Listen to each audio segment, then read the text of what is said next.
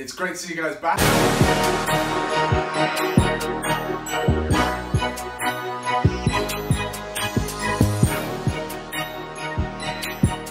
Today we're going to cover food part 2, quality and micronutrients. The first bit we're going to look at is quality. In terms of quality, what I mean by is the quality of the source of the product. So in terms of carbs, fats and proteins. Tell you a bit about myself. When I first started out, I wasn't great at this. I used to have bacon in the morning, sausages, bagels, loads of wraps, protein bars, you name it, I tried it out. So I didn't really have great or even good sources of carbs, fats and proteins. So I kind of put this together in terms of good, better and best. So good used to be like good, as in good enough, but not that great. And then you got things like better and the best top quality products. So I've gone through those stages myself, and it's taken me many years to get to a point where I finally feel confident what good products are, what better products are, and what the best products are. And I've kind of put this together to make it easier for you so you don't make the same mistakes I made.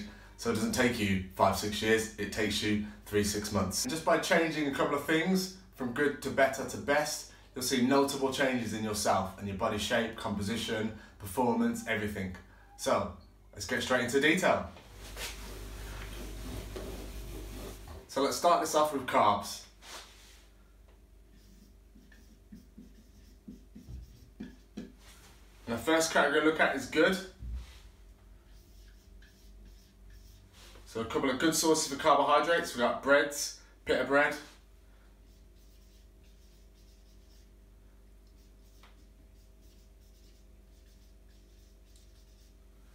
Also got things like spaghetti.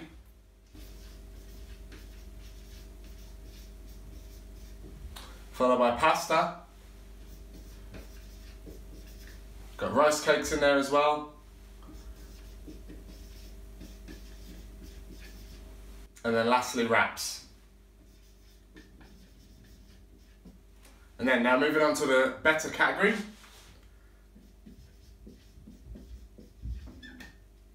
Got things like fruit and pasta. So fruit, I mean any fruit.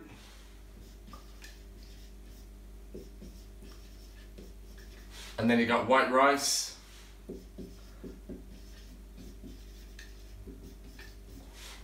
And you got things like couscous, lentils.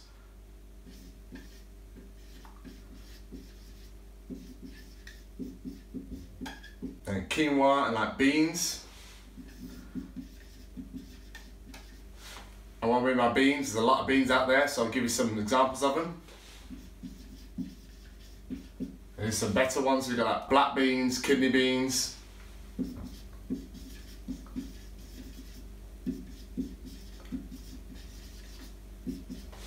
You've got like mung beans, soybeans.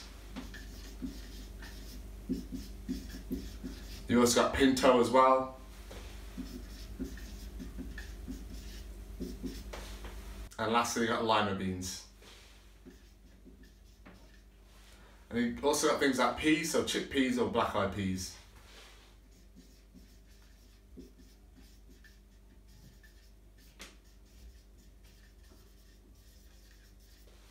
Alright, now moving on to the best category. So these are the best sources of carbohydrates you can get. Start off with sweet potato.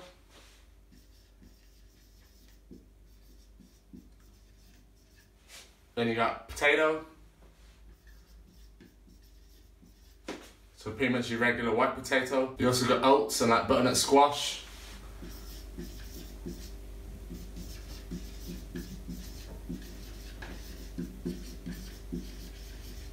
Then you got vegetables, and that's a whole host of vegetables.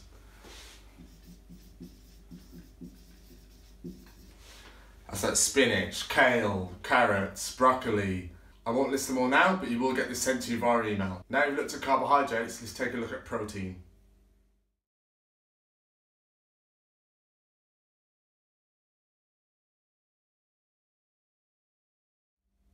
So let's first look at the good category.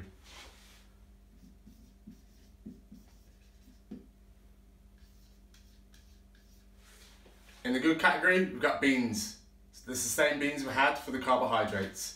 That'll make more sense. In week 3, we look at portion size and balance in terms of sources of protein and carbohydrates and how to balance them on a plate. We're going to put beans back on this list.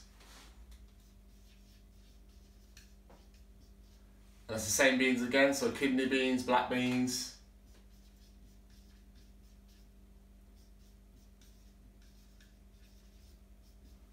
Got mung beans, soya beans.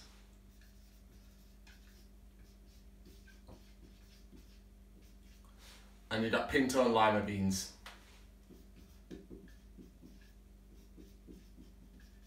And then you've got things like lentil and tofu.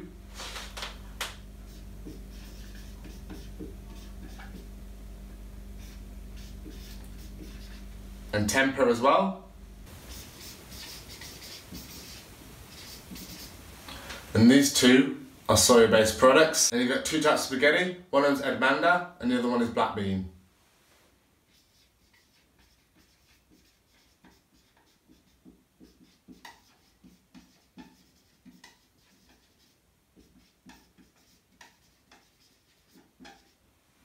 And then you've also got corn, which is a vegetarian version of meat. Then moving on to the next category, which is better. You've got some meats in here, so you've got things like pork, lamb, beef, and goat. Then you've also got Greek yogurt in here, depending on which Greek yogurt though.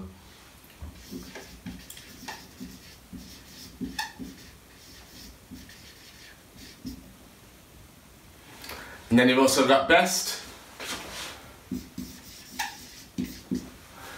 And the best ones are poultry,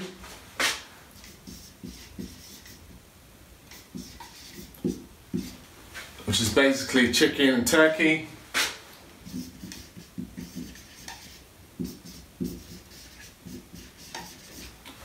And also duck and goose.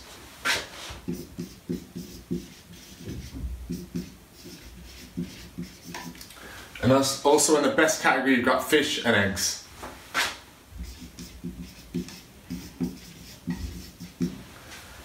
And in week 3 we'll cover this in more detail in terms of why they fit into good, better and best. But generally speaking, it's because these sorts of protein that contains much protein is the better version and the best contain the most effectively.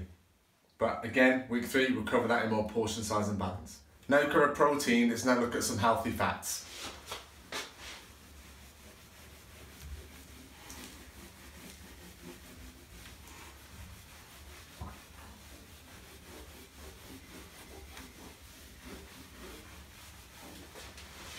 So, in terms of healthy fats,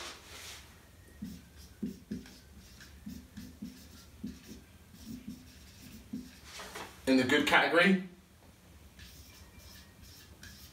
you've got oily fish.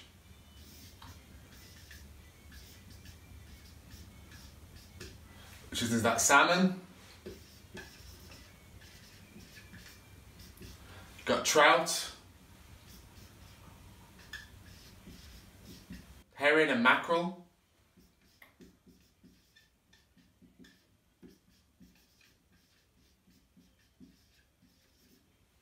And also sardines. And in that category you've also got peanuts, but unsalted ones.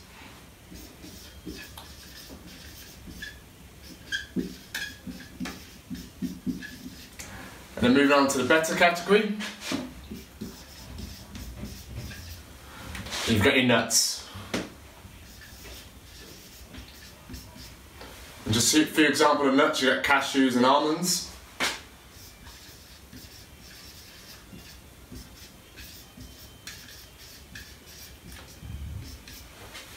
You also got things like walnuts and pecans.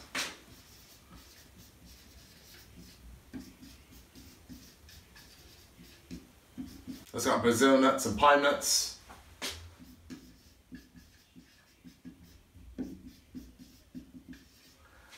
That's just to name a few. Again, you get an email with a longer version of the full list. And then you've also got things like avocado. You got things like seeds, which are chia seeds.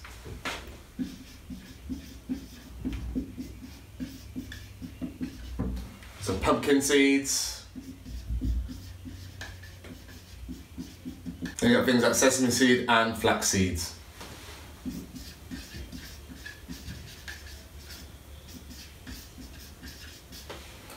And then moving on to the best category, you've got your oils. So coconut oil, olive oil,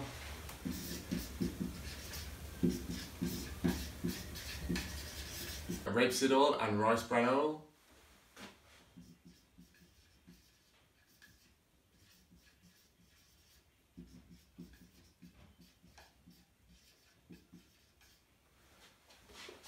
And the reason why they split like this is because oily fish does contain a significant amount of protein, so it's on the good side. Then you got things like beta, nuts, again contain some carbohydrates in there and some protein, so it stays in the beta category, along with seeds. Avocado's got some omega-6s in there, which we tend to have a lot of in our body instead of omega-3s. And then you've got best is oils, because they're 100% healthy fats. There's just fat in them.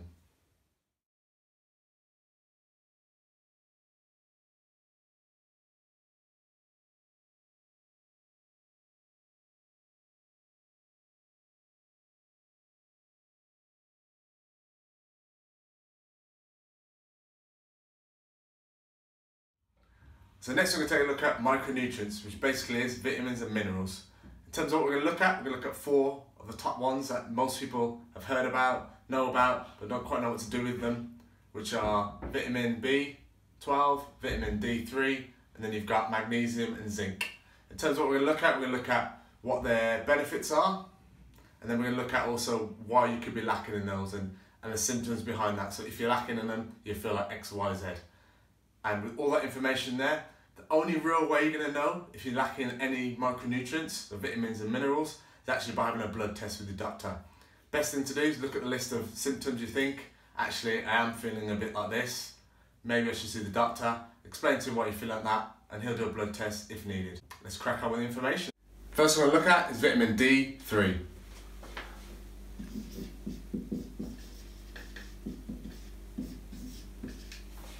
I'll start with the benefits.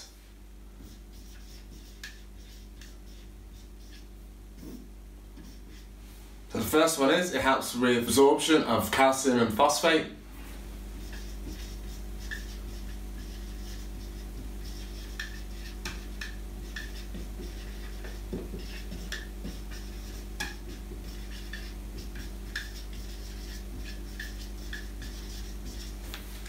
Which is great for bones. And next one, helps to improve bone strength.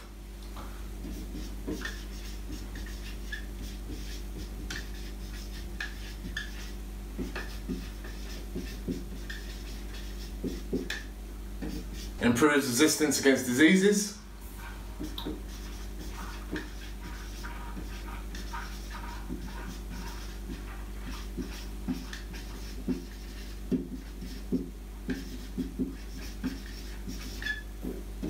Helps with energy levels.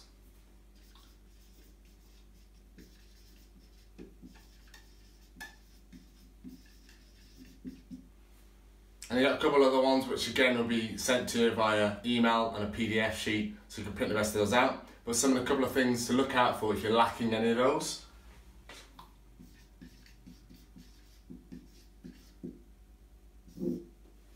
So if you're lacking in vitamin D3, you might notice you feel tired.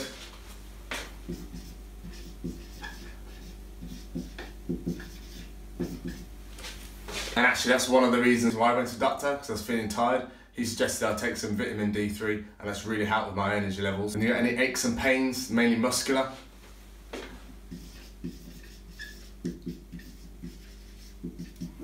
And you got chronic pain and low mood.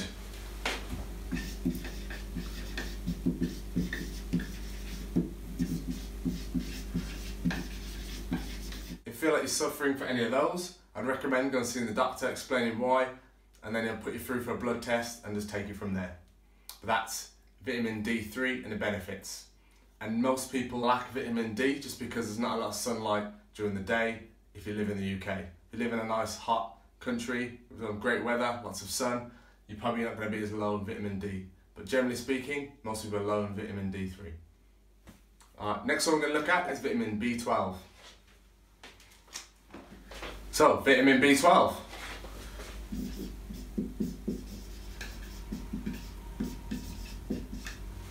So some of the benefits of vitamin B12.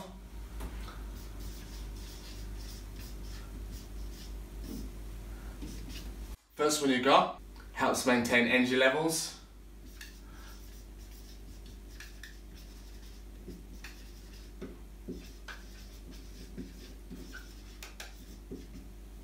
Helps to boost mood.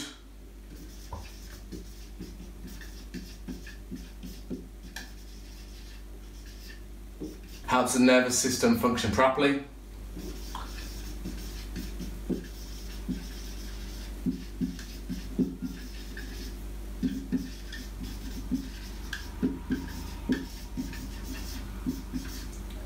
And then you've got it aids digestion as well.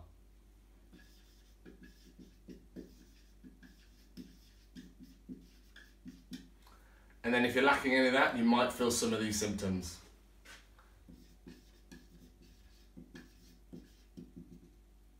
Feeling tired or low energy or low mood.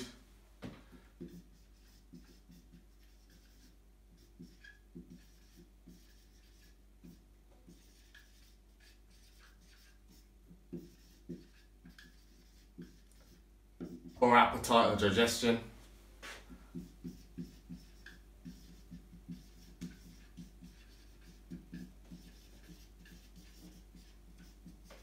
Then you've got chronic fatigue or feeling run down.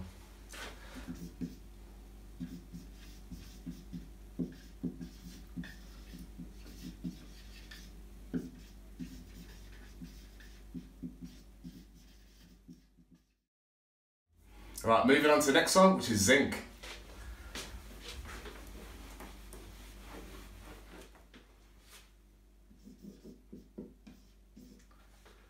So zinc seems to be one of the key ones that are around at the moment, so take lots of zinc, but again, see the doctor or get a blood test, they tell you exactly what you're lacking in. But zinc, some of the benefits of that is actually help with muscle growth and repair.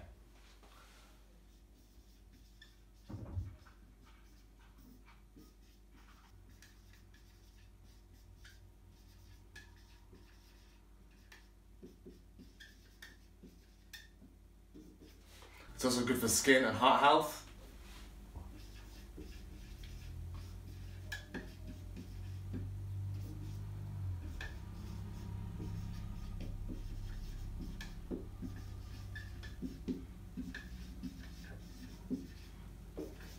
Also helps with nutrient absorption and digestion.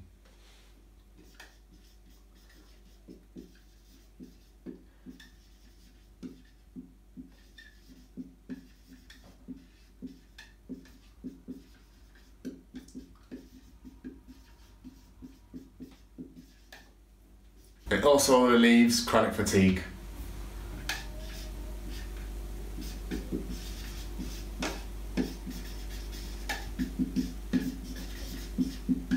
A couple of things you may notice if you're lacking zinc.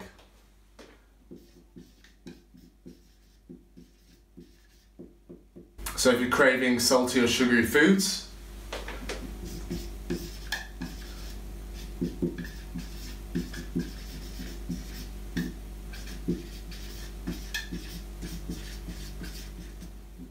might be suffering from chronic fatigue and poor concentration.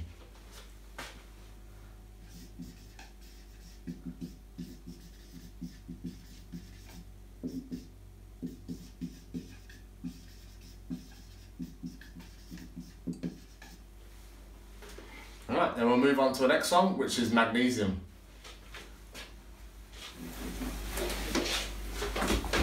So magnesium, what are the benefits?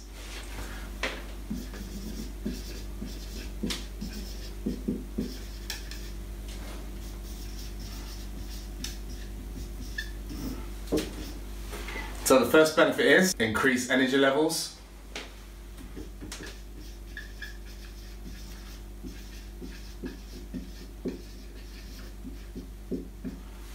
improves sleep,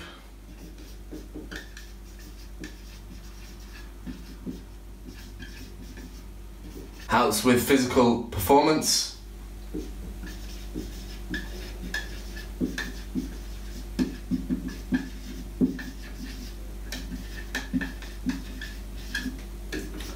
and then lastly, also helps with heart health.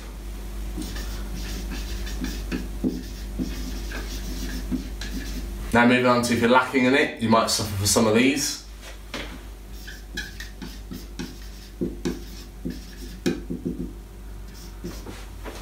Right, firstly we've got lacking energy, and secondly, trouble sleeping.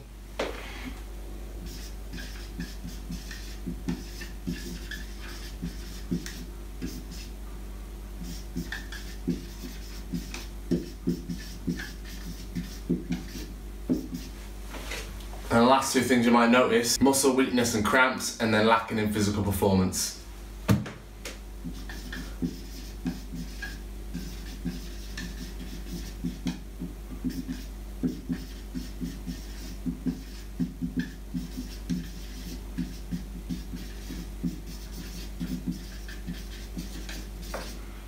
Now we've covered all these micronutrients, what you're really looking to get is these from a natural source and not supplements. Best thing to get them, eat loads of vegetables. You still might be lacking in these 4, but still try and get loads of vegetables on your plate. Ideally more vegetables and fruit, just because fruit contains natural sugar, which is more high in calories versus vegetables.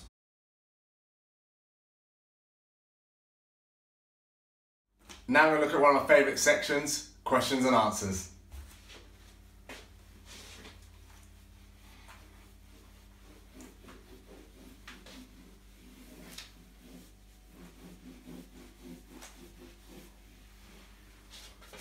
So, questions and answers, or Q&A.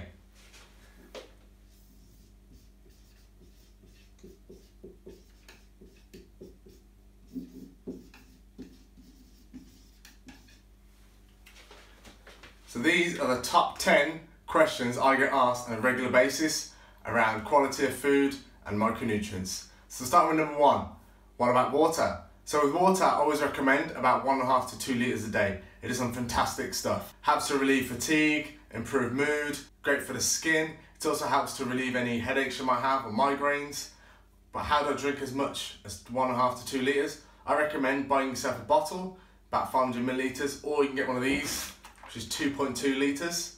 You can get them on Amazon quite easily. But try and break it up throughout the day. So if you get to like midday and you realise you haven't had 500 millilitres, try and aim for that. So about 500 millilitres by midday, between midday to 3, go for another 500, and then into 3 and 6, another 500, to try and break it up into chunks. Number 2, how quickly will I see improvements in my health if I eat vegetables?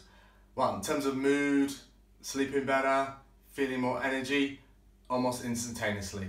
Give it a couple of days when you start eating those vegetables, and we'll get into more detail of that in week 3 when you cover portion size and balance, but you should see improvements. And number 3, how much protein should I eat in a day? Well, let's wait for week 3 and I'll tell you all about it. And you got number 4. In my local supermarket, I've seen different percentages of beef and turkey. Well, in terms of percentages, you're looking for leanness. So you might have beef, which is about 15%. Then you might have lean beef, which is about 10%. Then you might have extra lean beef, which is 5%. Try and go for the leanest beef you can. That'll help up with the quality of the product or quality of the source of protein. 5 is nut butter, so cashew butter, the same as just having cashews. Yes, exactly the same. Number 6, I did mention earlier on about Greek yogurt.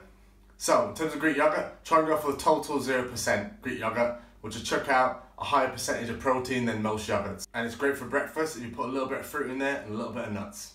But again, we'll cover that more portion size and balance in next week's video. And number 7, you mentioned calories, but how many does it eat in a day? Again, week 3 we'll cover all that in portion size and balance. And you go number 8, what happens if I'm vegan or vegetarian? How do I eat protein? Well, we looked at good, better and best of proteins. So you're best to go with the good category, which covers beans and also peas. But again, we'll talk about the balance of portion size next week because I have a special plate of vegans and vegetarians that's separate from people who eat meat. And number 9, omega-3s versus omega-6. I've heard about them, but I don't quite get it.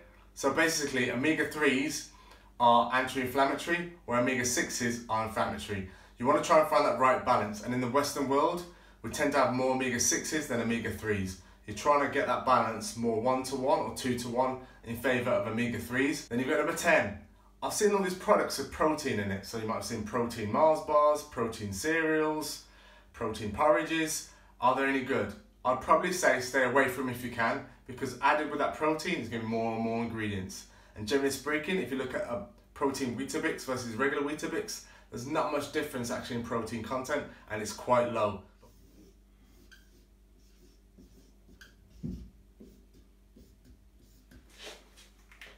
Just want to say a big cheers for watching this video series, and really excited to share the next week's video series with you. We'll talk about portion size and balance. I've discussed it many a times, really excited to get into that detail. And what you'll need for next week is a paper plate or a piece of paper, and also some stickers. If you ain't got any stickers, just grab 4 different coloured pens.